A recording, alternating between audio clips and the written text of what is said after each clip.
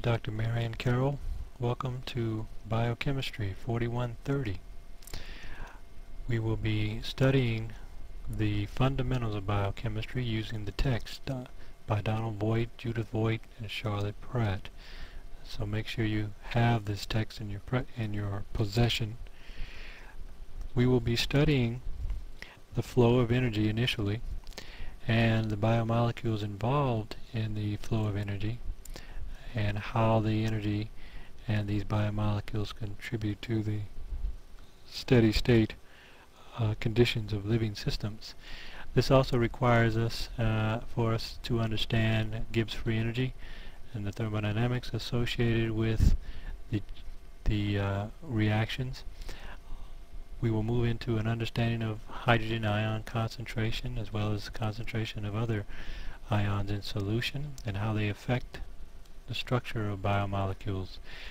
The first group of biomolecules we will study are the amino acids and their derivatives. You will know each one of these amino acids, their common name, their three-letter and single-letter code, and we will understand how they contribute to protein structure and form not only primary but secondary, tertiary, and quaternary structure. The higher ordered structures, secondary, tertiary, and quaternary, contribute to the function of the protein by bringing particular residues together, and we'll be looking at hemoglobin in particular as an example of how proteins function. We will study enzyme mechanisms, that is acid-base catalysis, transition state catalysis, and others, and how these enzymes can catalyze substrates to product.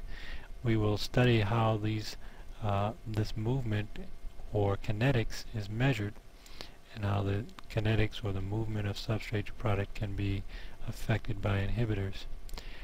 We'll move on to study the basic fundamental structure of carbohydrates and carbohydrate derivatives, as well as lipids and how they function in forming membrane structures, and how proteins interact with the membrane.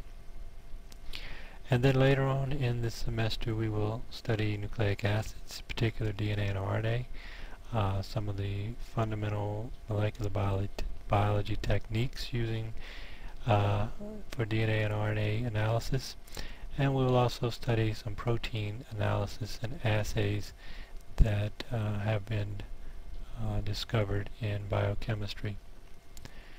You all have a syllabus, and on that syllabus are various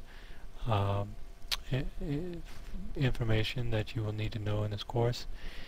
I'll also provide a number of web references or resources, if you will, that we will use this semester in communicating this information to one another. And in particular, Blackboard. If you're not familiar with Blackboard, you will be after this course. As I post all your grades, I also offer and provide you quizzes on Blackboard. What I've introduced new this semester is a blog called Dr. Carroll's Notebook, where we can communicate via comment line on a topic I may mention, and I also can provide these videos through which I embed from YouTube. So therefore, I hope that you will visit these sites and use them to your advantage. So I thank you for your attention, and I'll see you in class.